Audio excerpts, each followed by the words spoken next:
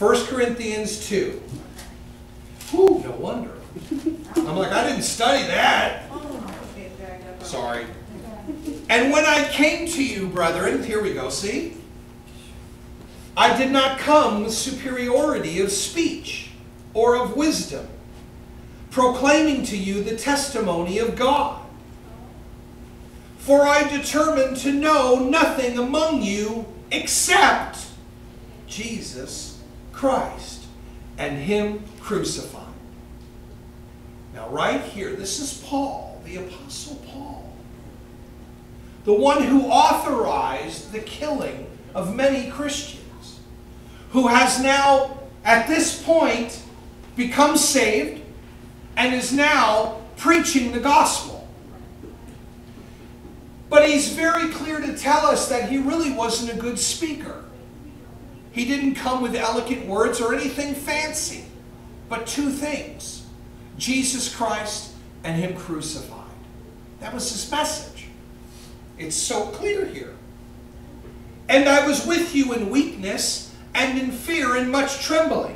And my message and my preaching were not in persuasive words of wisdom, but in demonstration of the Spirit and of power. Why? That your faith should not rest on the wisdom of men, but on the power of God.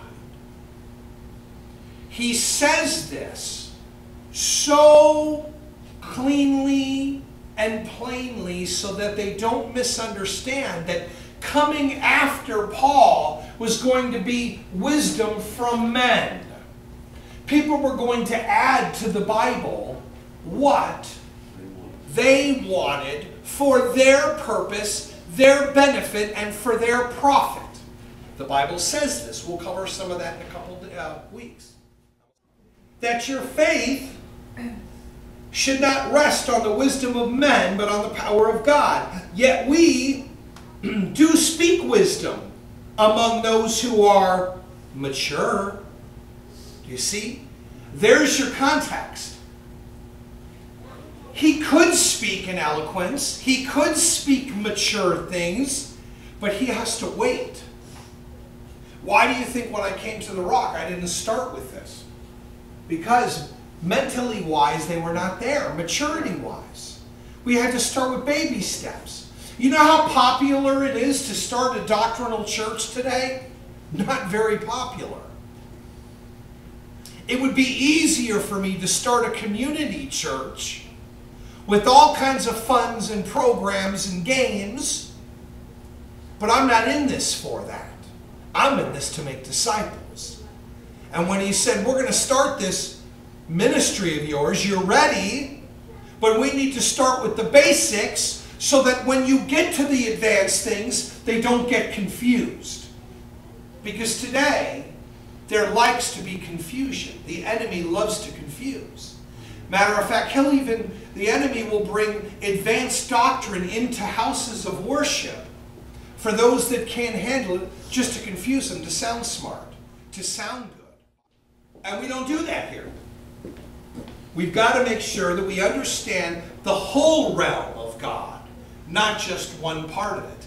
But any time we teach the Bible, we need to make sure that we're teaching it to the audience who can understand it. Can you imagine, what if I went to a congregation, people who were all brand new believers, never heard anything about the Bible, and I began to talk to them about sanctification and justification? It would go over their head. Matter of fact, do you know that even some of the things I taught in the beginning of of this ministry that God has given me, that I used to talk about things that were over their head and I didn't even realize it, until someone once said to me, look, you're in a small town. You need to put things a little bit simpler for them to understand. Right. Well, I could have gone the other edge and then just made everything all baby and milky. But I had to understand the congregation. Once I understood who you were and what you knew, it was a piece of cake. Because then I knew where I began to test the waters. Bible says test the spirits, but I tend to test the waters to make sure that, you're all right, that you're not going to fall. And, I don't want that to happen. Continuing on. Now watch this. This is fascinating. Yet we do speak wisdom among those who are mature, a wisdom, however, not of this age, nor of the rulers of this age, who are passing away. Who's the ruler of this age? Who? And he's passing away.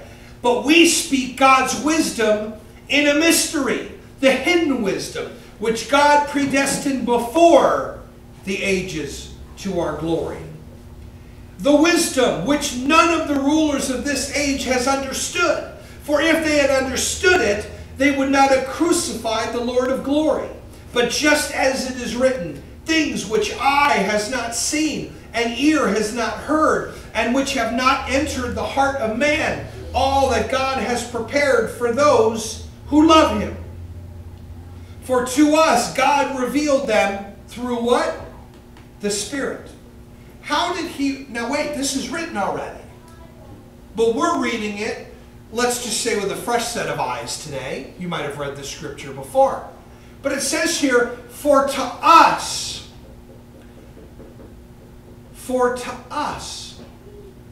God revealed them through the Spirit.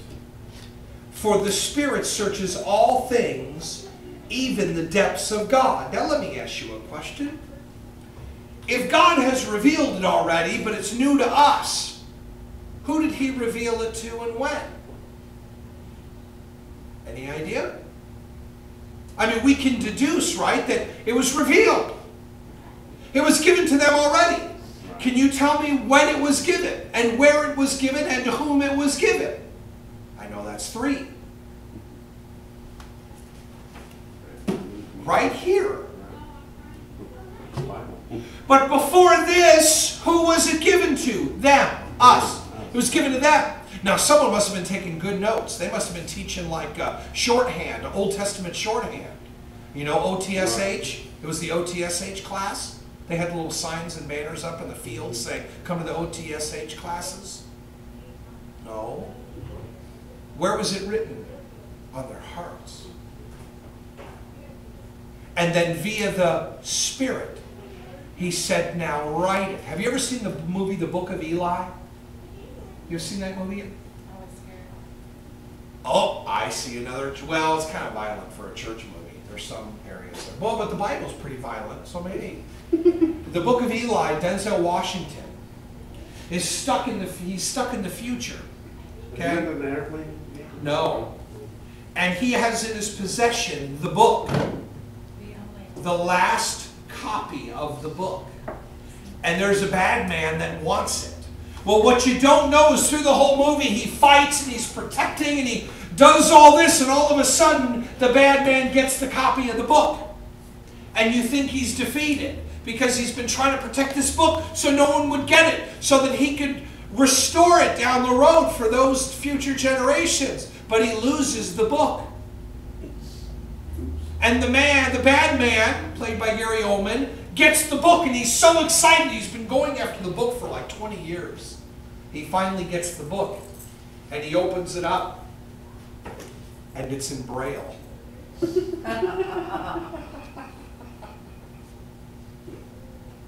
only one that can read it is blind. The only one who can read it is blind, and Eli was blind the whole time. They don't reveal that in the beginning of the movie.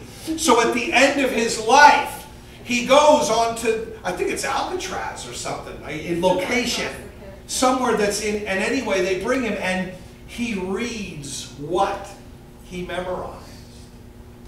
And they rewrite it. And then, of course, then it says the King James Version. I thought that was kind of funny. But anyway, when God's Word is written on your heart, you don't forget it. You don't. You know it. I'll never forget. If you ask me for bread, I will not give you a stone. That will be written on my heart for the rest of my life. I'll never forget that scripture. But here he's telling us that, look, Before right now, I have made it available, all that you need to know. And through the Spirit, He delivered it. He didn't say through a writer I delivered it. Through the Spirit I delivered it. Now watch this.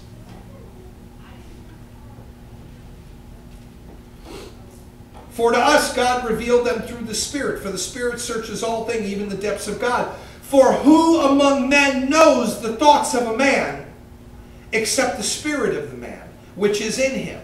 Even so, the thoughts of God no one knows except the Spirit of God. Now we have received not the spirit of the world, but the Spirit who is from God. Notice the separation right there. That we might know the things freely given to us by God. God is a God of grace. Freely we receive, thus freely we give. Which things we also speak, not in words taught by human wisdom, but in those taught by the Spirit, combining spiritual thoughts with spiritual words. But a natural man does not accept the things of the Spirit of God, for they are foolishness to him, and he cannot understand them. Why? Because he's spiritually appraised. But he who is spiritual appraises all things, yet he himself is appraised by no man. Men today have a desire to appraise you. Matter of fact, you sometimes can't even move forward unless you've been appraised by them. For who has known the mind of the Lord, that he should instruct him? But we have the mind of Christ. Everything that we need is right here. So between this book and the Spirit that is within us, we have everything that we need. That's why the end of Revelation says don't add or take away to it. Because it's not right. Everything you have and need is right here. As we previously studied, God exists as three distinct persons who are co-equal, co-infinite, co-eternal, and they all possess the same essential nature. We've already covered the essence of God, which is all the attributes. Spent many, many weeks on that. So we're not going back. But I do want to bring to remembrance one passage, Psalm 110.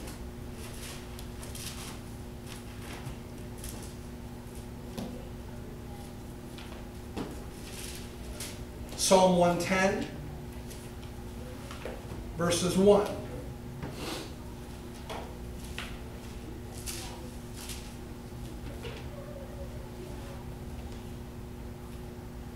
The Lord says to my Lord, sit at my right hand, until I make thine enemies a footstool for thy feet. Go to John 10.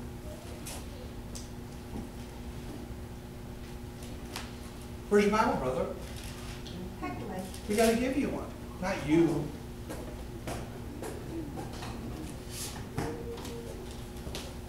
We can't increase that speed unless you're roaming through. John 10. Verse 1.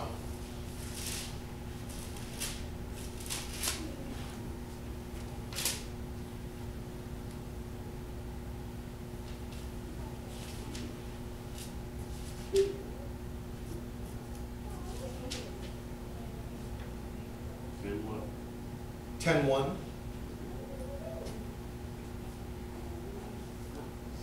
Truly, truly, I say to you, he who does not enter by the door into the fold of the sheep, but climbs up some other way, he is a thief and a robber. Who's the door? Jesus. Anyone who comes any other way is a robber and a thief. We know. In the beginning was the Word, and the Word was with God, and the Word was God. Verse 14, and the Word became flesh and dwelt among us.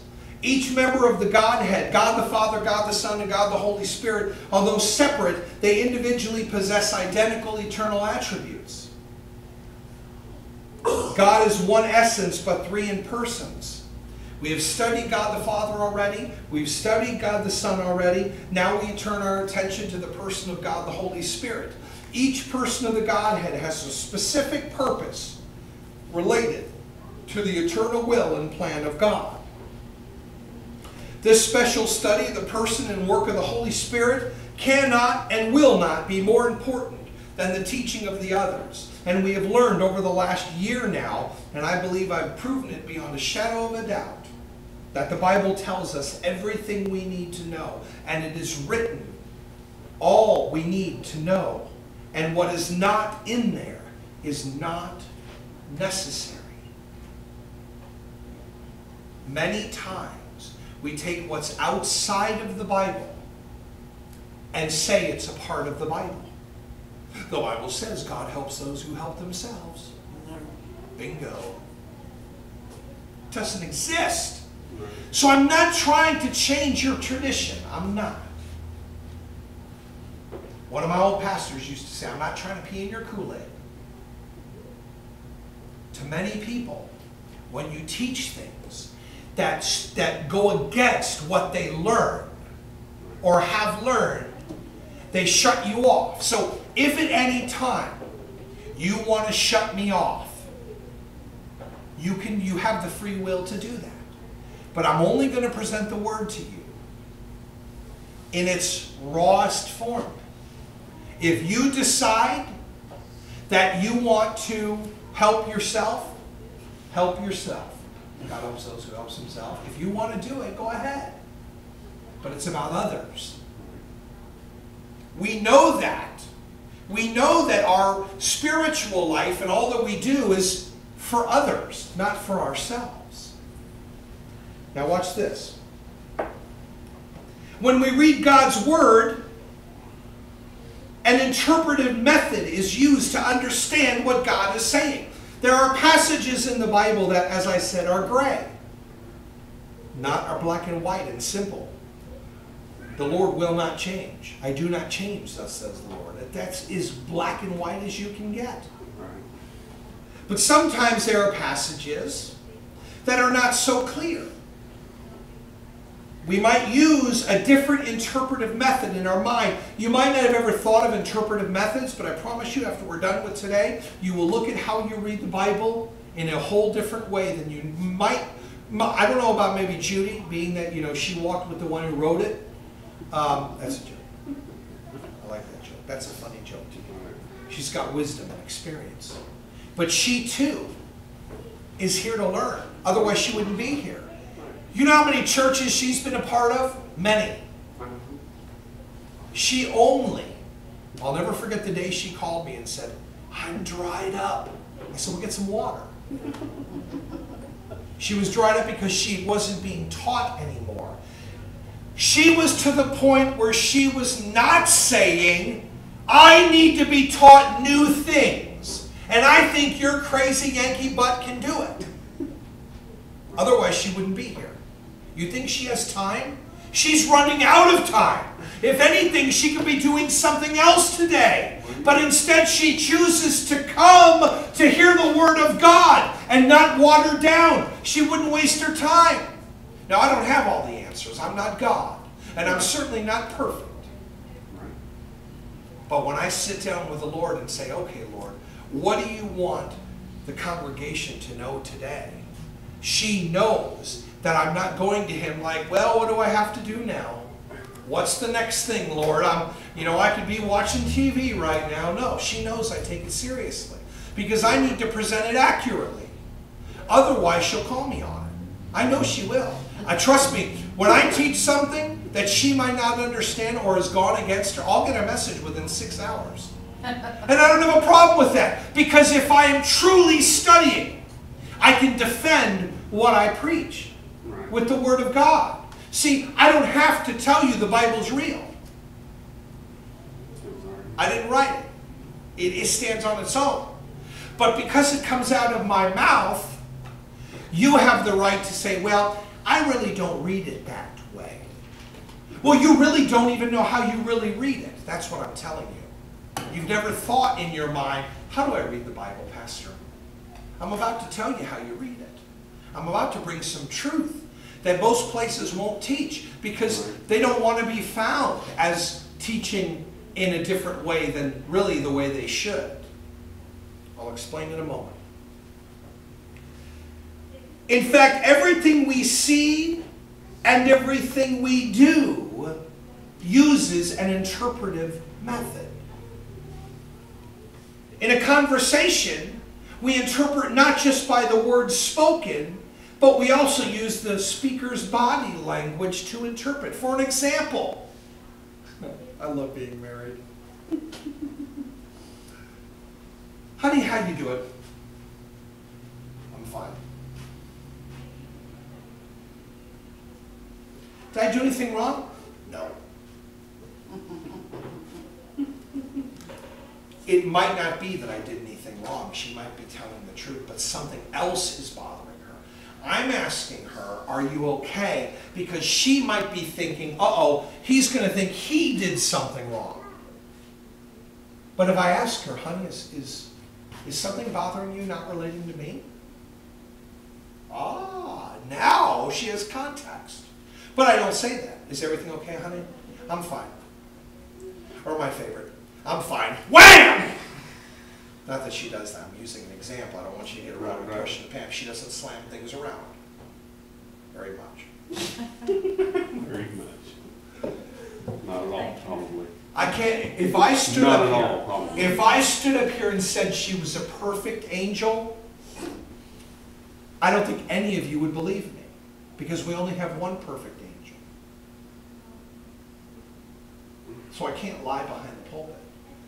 But you can always tell from their body language. I love seeing people out in the field who know they haven't been to church. And they see me. They see me from far away because I'm a big guy. And instead of walking forward, they do this quick step to the right to try and get out of my way so I don't see them. I can't tell you how many times I see someone and I just say, hey, how are you? And they think I'm saying, why haven't you been to church? I say nothing about church. I just ask them, how are you doing? I've been thinking about you. Oh, and they start making up all these excuses of why they haven't come to church. I didn't ask you that. If I want to know why you're not at church, I'll ask you, why aren't you at church? I'm not going to beat around the bush. But what you say and what you do is all done based upon someone's interpretation, whether if you know it or not. So as you read the Bible, you're reading the Bible with your own method of interpreting what you're going to read. With God's Word, there are only two methods that people use. Write these two down. I'm going to give you the letters first, and then I'll say the word. Now, I'm teaching you some theological words here, okay? Remember how I started off saying how Paul didn't come with big fancy words, but I need to give you a few because you need to understand them. They're important. Otherwise, I wouldn't give them to you. EX, EG, ES, IS. EX, EG, ES, IX. Exegesis. Not J-E-S-U-S. Exegesis, if you prefer. I'm from the north, so we sound everything out real funny. Exegesis. Or E-I, S-E, G-E, S-I-S. Exegesis or eisegesis. Exegesis is defined as reading out of the Scriptures. Reading out. So,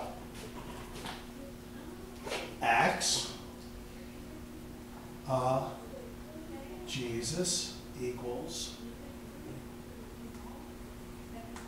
reading out. Again, I'm not an artist. This is supposed to be a Bible. Golly, that does not look like a Bible. How do I read a Bible? A book. Fine. Just for right now, this is a book. I was trying to get 3D. I was trying to draw it laying down. But that's just doesn't look right. Exegesis means reading out of the Bible.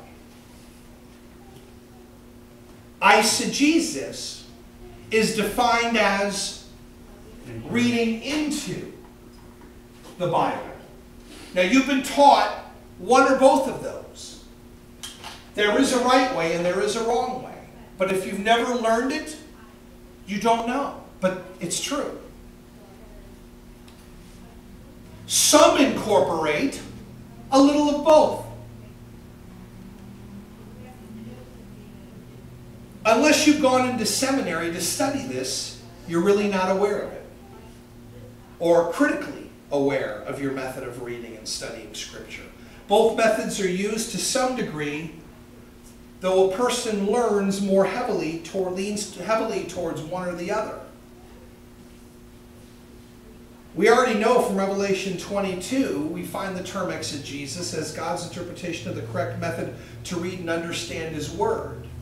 This means that we come to the table to allow God's Word to define our theology. Revelation 22:18 says, don't add to or take away. So if you can't add to or take away from something, well then what are you supposed to do? Read it as it is. That's hard for people to do. Turn with me to 2 Timothy.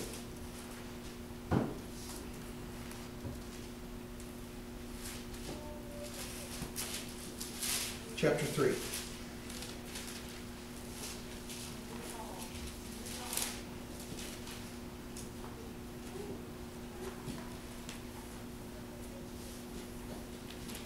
Starting in verse 16. Only the Scriptures in red. No, doesn't say that. Only the Scriptures in the Old Testament. No. Only the Scriptures in the New Testament. No. Only the Scriptures that we like to read to take advantage of you. No. All Scripture from the beginning of Genesis, from in to, I want to say amen, but I could be wrong. But again, see, we don't want to read into it or read out of it. Let's look. It is amen. In and amen. From in to amen is inspired by God. That's what 2 Timothy 3:16 says. All Scripture is inspired. Inspired is the word theoneuton. By God. It gives truth, something that we can believe. Inspired by God and profitable for teaching, for reproof, for correction, for training in righteousness, that the man of God may be adequately equipped for every good work. All Scripture is inspired. Why is it inspired? It's inspired so that we can use it for reproof, for correction, for training, and for instruction in righteousness. That's what makes it like no other book. The Bible's the only word that has that kind of power. And it is through the Holy Spirit that it was written. And many people will argue with you. Well, the English says this, or this translation is right, or that translation is wrong. All Scripture is inspired by God, and it will never return void. If you are to love God, you must know who and what He is. You only find that by the inspired Word of God. You can only know God only to the extent that you know what God has revealed about Himself in His Word. As we previously learned, God presents all truth, where? Through the Spirit. For the Spirit searches all things, even the depths of God. It's what it says. Again, I have to build this foundation, Judy. Because once I built this foundation and we begin to go into the gray, we will be able, by using the Spirit of truth, to discern what is gray. How do you know a spade's a spade? Well, because you've been taught what a spade is. What a concept. As we learned previously, through that, it said through the Spirit. So without the Spirit, you won't understand it. You've got to have the Spirit. As you grow in the grace and knowledge of our Lord and Savior Jesus Christ, through the teaching ministry of the Holy Spirit, you will develop the capacity to love God and the motivation to serve and honor Him more than you ever have before. Within the next months, as I told you, there were 9 innings or 9 subjects we were going over. The personality of the Holy Spirit. Did anybody not hear when we covered those? Or were you all here? You were all here for them. The deity of the Holy Spirit, the representations of the Holy Spirit, the Spirit in revelation and inspiration, the Spirit's ministry in the Old Testament, the Spirit in relation to Christ, the sin against the Holy Spirit, the baptizing, indwelling, and filling work of the Holy Spirit, and the gifts of the Holy Spirit. We will start today on the personality of the Holy Spirit. Now, this is not a complete teaching on the personality, because part of the personality is found later on.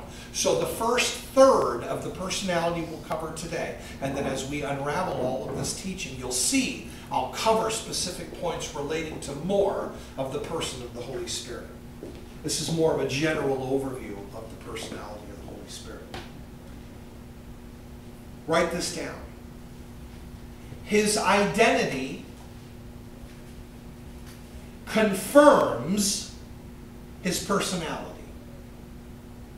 His identity confirms his personality. So how can you confirm his personality? By his identity. What do we know what his identity is? Well, the Bible tells us. I'm about to make a joke, so it's a joke. I'm precursoring it first. Please turn to the Book of Mormon. Please turn to the Quran.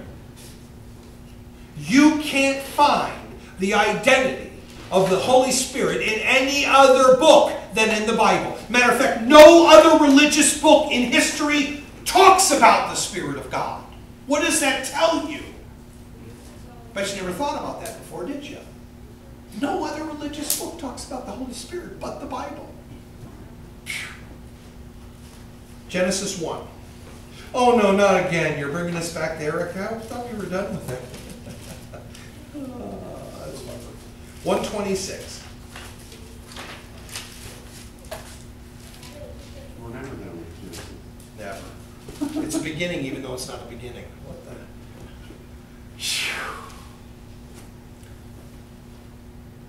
Then God said, "Let us make man in our image, according to our likeness."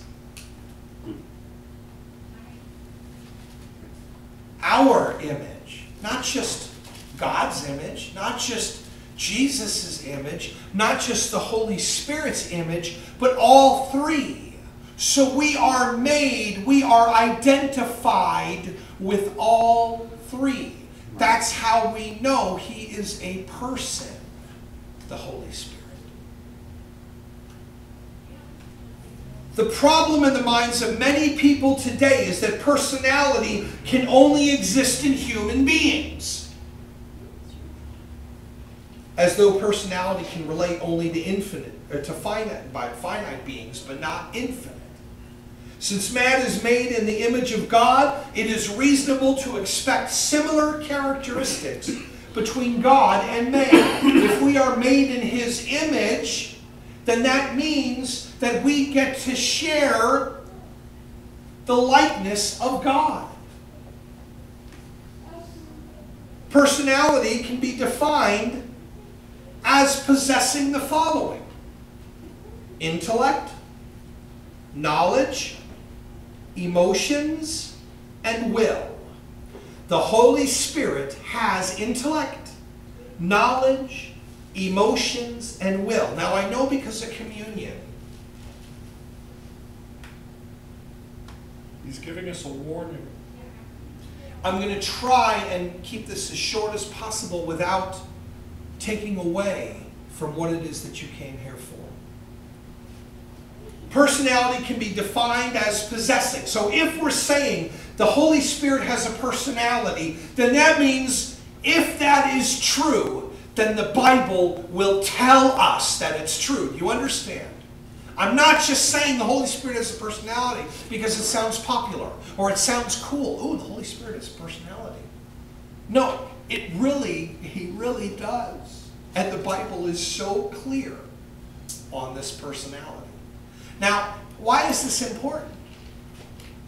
Because if you know that the Holy Spirit has a personality, then that means later today, when Manning goes back to throw that touchdown to put a nail into the coffin of Seattle, and you jump up and down and cheer, yay, yay! And the Holy Spirit within you says, calm down.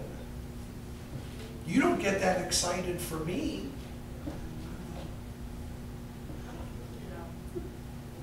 Ouch. I'm sorry. I love you. You know that.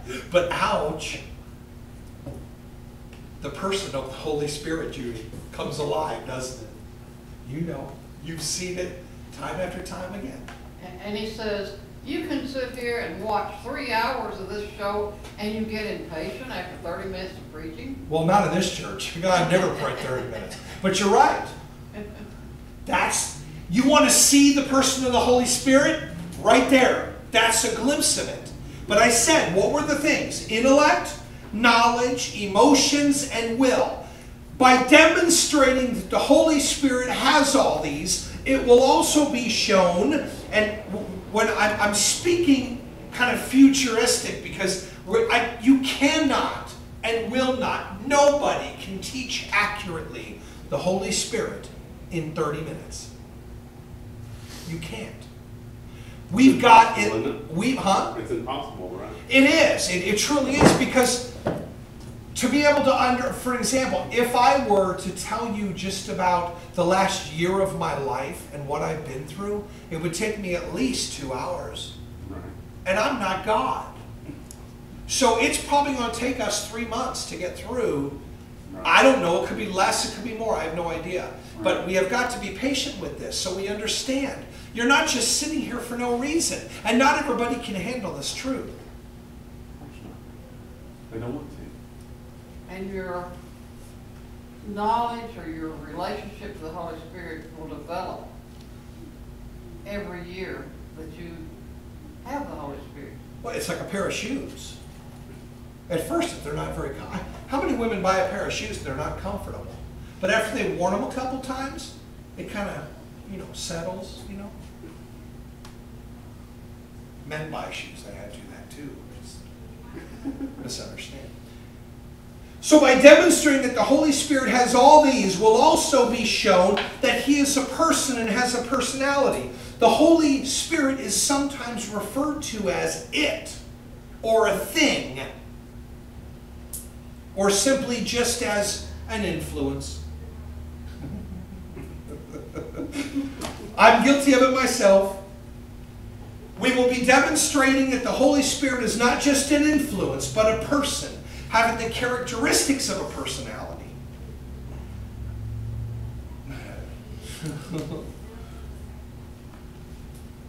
Early in church history, and go back and look for yourself, don't believe me. This is probably what I'm criticized at most, is calling a spade, presenting facts that speak of history. It's amazing. Early in church history, Arius denied the personality of the Holy Spirit. Who's Arius? I'm not going to go into who Arius is. We don't have time. He said the Holy Spirit was only an influence emanating from the Father. He was condemned at the Council of Nicaea in AD 325. His teaching continues to the present time in Unitarianism and in the Jehovah's Witness denomination. Let's turn our attention now to his intellect. Let's go to 1 Corinthians. Now, I know I said 1 Corinthians, so I need to make sure I stay first. 1 Corinthians 2.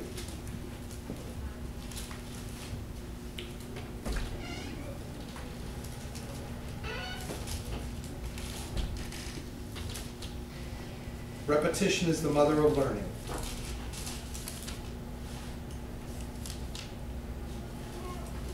For to us God revealed them through the Spirit. Remember this?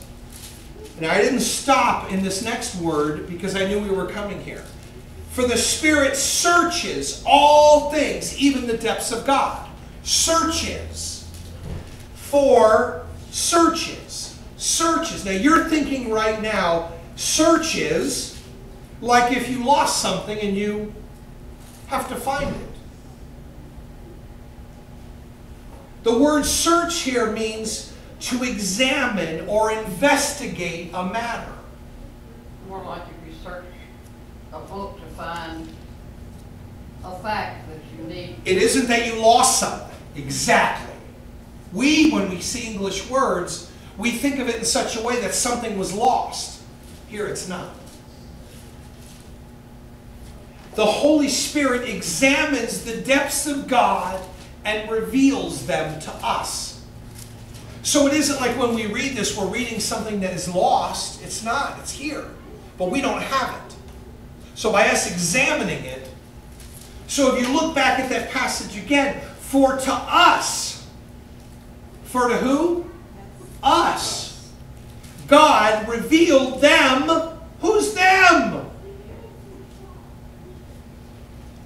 Who's them? You see? No, it just can't be them. Who's them? Who? Those who are outside?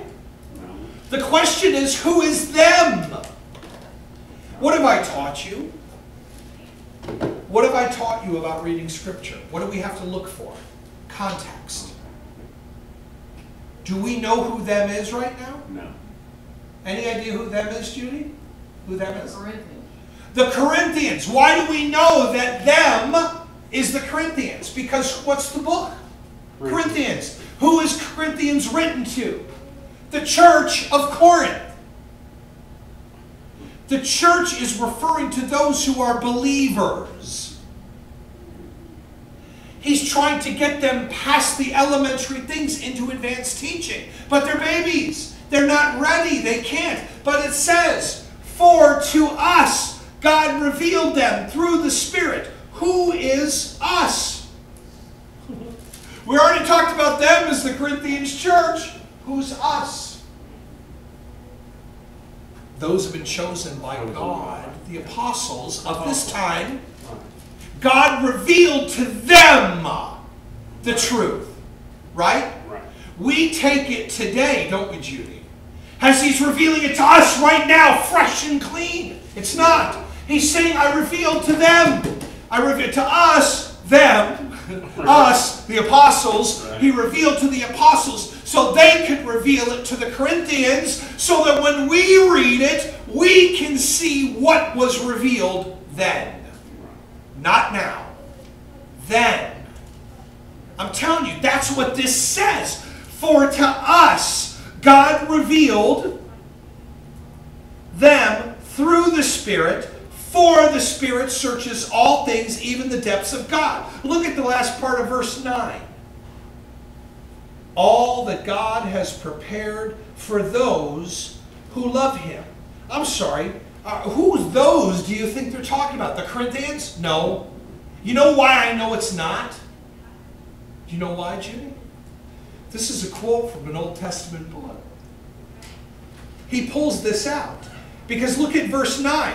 But just as it is written, he's referring to an Old Testament passage. So we're reading something new that's something old, but that's new if you've never looked at this before. What? But it's true. I share that with you because this is one example of how Scripture has been turned for the benefit of whoever wants to read. How many times is Scripture used against you? A lot. I don't know. I shouldn't say a lot. Wives, submit to your husband. If that's all you say, her first response is going to be, I do, but how about you? See, she can say that. You know why? Her actions. Because she has a choice at all time. She doesn't have to submit herself to me. She can submit herself to anyone. But because she understands Scripture and she understands context, she understands that by submitting herself to me, she's submitting herself to God. She could say, I'm sorry, I don't need to submit myself to you. I'm going to submit myself to God. And wrong. It's wrong. Not because I say so. She should submit herself to God. But she's got to submit herself to me and then herself to God. But if I mistreat her, does that mean she stops submitting herself to me? No. God will deal with me. She knows God's stick is much bigger than her own. I have to use that as an example because as we go through these scriptures, we will see many times people have misapplied what the Bible says because they don't read context. When we go through this, just like I rightly divided this, saying who's those, who's them, who's us, man, that's important. Because if you don't know who this, them, now, where, and why, you're just going to... But in the past, that's already happened to you. Right. I need to now take the spaghetti and slowly unravel it so we can put it in its proper space. That's very hard to do when you're 42 years old. It is. It's really hard because people don't want to submit to that. Those who are on YouTube, who are listening right now, if they've kept it on this far, then they'll begin to realize what was taught on the Scripture. But if you weren't here and all of a sudden you came in and I started with this passage but didn't hear me explain it, like remember when I first went over the Scripture earlier today? You just went right over it, didn't you? Like it wasn't even nothing. But we went back and I wanted to stop as I was reading because that's my natural thing. I couldn't. I had to run through it so that we could get to this point so I could point it out. Okay. The Holy Spirit examines the depths of God and reveals them to believers. Even as the Holy Spirit knows the Father, so the Father knows the mind of the Spirit. Now we just read, now we have received, no, that's not, we read this over here, forgive me. 9. Yes, I know, but I promise I turned the page. I was looking at something else. Oh, for to us God revealed them through the Spirit, for to us God revealed, right? So because God revealed them through the Spirit, now we have a distinction between God the Father and God the Holy Spirit, which kind of leaves out God the Son, but it's not made to completely remove the Son. This is all about the Spirit that we're teaching on. So even as the Holy Spirit knows the Father knows the mind of the Spirit. Go to Romans 8. Verse 27.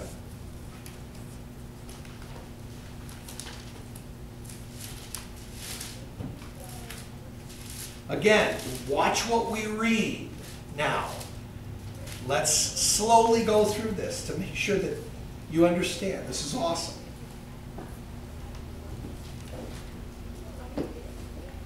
Romans 8, verse 27. And then I'm going to make a point and then we're going to stop because otherwise I've got 2 more pages to go and we're never going to make it. I'm sorry. Verse 8, Romans 8, verse 27. I'm going to read it fast through and then we're going to go back. And he knows who searches the hearts, knows the mind of the Spirit is. knows what the mind of the Spirit is because he intercedes for the saints according to the will of God. Now that is a mouthful. And he, God the Father, who searches the hearts. Why? Because he's a critic of thoughts and knows the intents of the heart. Knows what the mind of the Spirit is. Oh, the Spirit has a mind.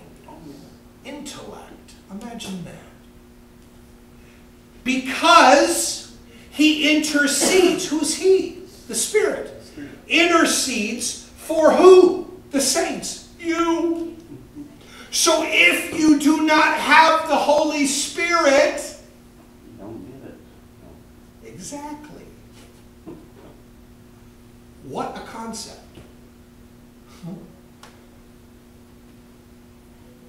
According to the will of God.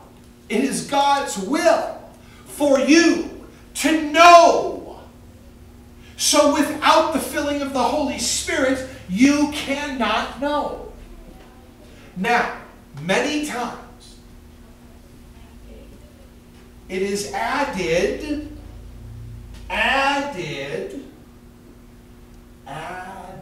in to Scripture. It's added in, not taken out.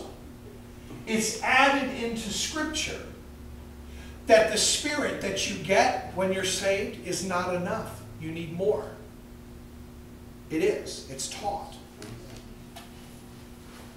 But it says here, without the Spirit, you won't know. It doesn't say the other Spirit or spirits. Not even in the original. I checked to make sure that I wasn't going to put my foot in my mouth. It is clear. Super clear. You cannot take out. You can take out what it says, but you can't put in what it doesn't say. You can't. You can if you want. But look out, you're going to get a plague the size of a big frog on your shoulder. That's one of the plagues. There's many. But you cannot put in. You can only take out. And right here, it says, I'm sorry, but it is here, just like it says. And he who searches the hearts knows what the mind of the Spirit is, because he intercedes for the saints according to the will of God. If he did not give us that Spirit to know what we need to do, we'd be lost. Right. So you can't take a spiritual life of a believer and say, well, he hasn't gotten it yet. Because he's received it. God has given us everything we need at the moment. Remember the 40 grace gifts? We have everything we need to understand. But the problem is, it isn't that we don't want to understand. We can. We can understand every single thing that the Bible teaches. But the problem is that because some things that we learn are added to, it doesn't stay with us. But here he tells us, because God searches our hearts and he knows what the mind of the Spirit will be, no, is. That's not past tense. And that's not future tense. It's now. He knows what the mind of the Spirit is. Why? Because he intercedes for the saint. The Spirit's job, the personality of the Holy Spirit, is to intercede for us. Between who and who? And who else? Well, if the Spirit is within us, right? And Jesus Christ is sitting next to God, and you have God, then you've got God, the Father, and the Holy Spirit. Now, if the Holy Spirit is within us, and we receive it at the moment of salvation, then what interceding does he possibly have to do? Just prayers? No. Wait a minute. What? These are really important questions. We don't think about what the Holy Spirit does. Well, it says he intercedes. What does he intercede? Just that question alone could stop.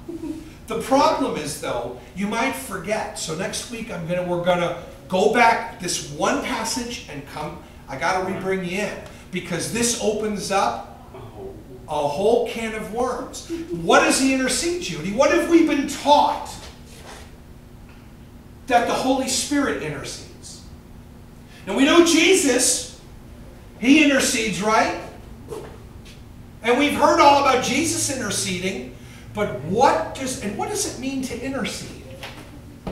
What do we think? Or what do we We're know? building seeds, I guess. Huh? We're building seeds. Oh, intercedes? Intercedes? Yeah, intercedes. You see that? Out of all people. Intercedes. Very good. You didn't even know. That's not even right. That God used him. I thought Judy was going to say that. I didn't think he was going to catch that at all. He's the one he caught. Intercedes. I catch on fast. We're going to look at the word intercede because we don't understand what intercedes mean. But it does have to do with intercedes. Not, but when you say that, they think C-E-D-E-S, not S-E-E-D-S. But there is a connection between the word seeds and the word intercedes that will help us understand what he intercedes. Because we don't know what he intercedes. Is he interceding dirty jokes? No. Is he interceding recipes for good cheesecake? What does he intercede? We don't know. Right. And if we don't know, then what are we? What if we don't know? If you don't know something, what does that make you? Ignorant, I guess, man. Yeah, but you know, if someone used that word ignorant, they might get mad. But the fact is, ignorance is not knowing something. Not that you're stupid. Right. It's you don't know. Right, I don't know. We intercede for one another. To whom? God. Right? When we pray, Heavenly Father. Why do we do that? Because that's what the Bible says. That's what Jesus said, that when you pray, do it like this. Our Father, hallowed be thy name, thy kingdom. It's the only one. Do you know it's the only time that prayer is ever duplicated is when Jesus says it? But you got churches who every Sunday duplicate that same prayer, thinking it means it's a type of prayer. But the fact is, when we intercede for one another, we intercede to God for prayer. But there's more than that. Whew. Dang, I didn't want to stop right there. Father God, we thank you so much for your faithfulness and for your love. We thank you for your truth. Father, we thank you for who you are. For you give us such a wonderful opportunity to get to know who you are, to know your truth. And for those who missed this teaching, Father, I'm glad we have Vimeo. Because many people need to know this, but they won't watch it. Not because they're ignorant, but they're prideful and they don't think they can learn anything. And Father, I just ask that you give us strength and wisdom as we go through the rest of our day. We look forward to our teaching tonight. And Father, I just ask that you will restore Ryan's health and you'll make him available to come tonight. We can do all that needs to be done for your plan and purpose. Restore him as he is at home. And we thank you so much, and we love you, and we ask these things in